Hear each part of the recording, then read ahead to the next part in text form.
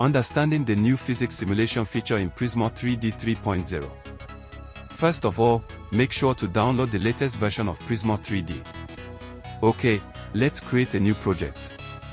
We are going to start with a bouncing ball exercise. First, I import a plane model for the floor and increase the size. Also, add a sphere for our ball.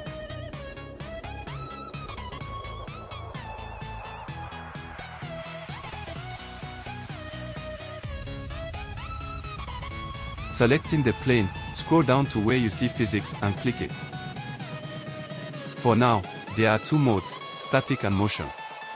Choose static for the plane, since we don't need our floor to move. Now, to the sphere, select motion. We see three features under motion: mass, friction and bounce. Let's just test different settings.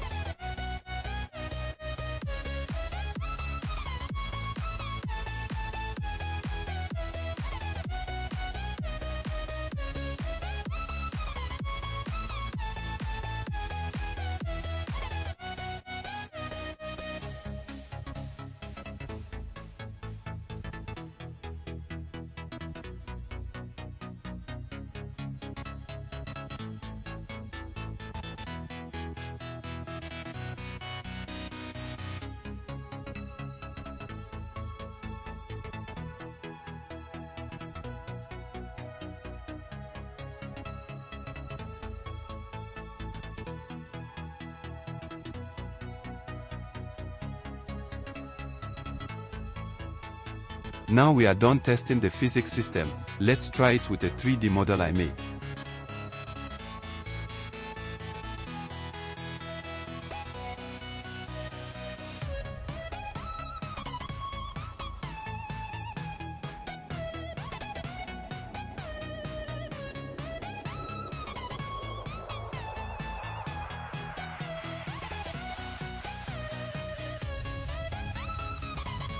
Next, I add textures and apply physics simulation to the tyre 3D model.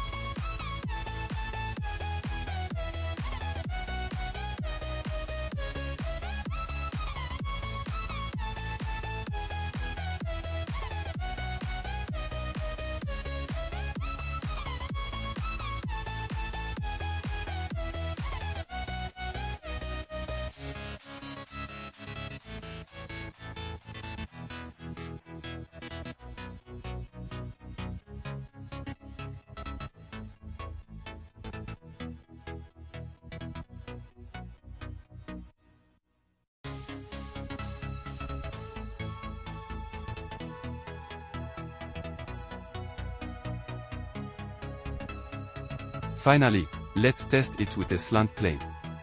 Let's rotate the floor slightly and see how the tyre will react.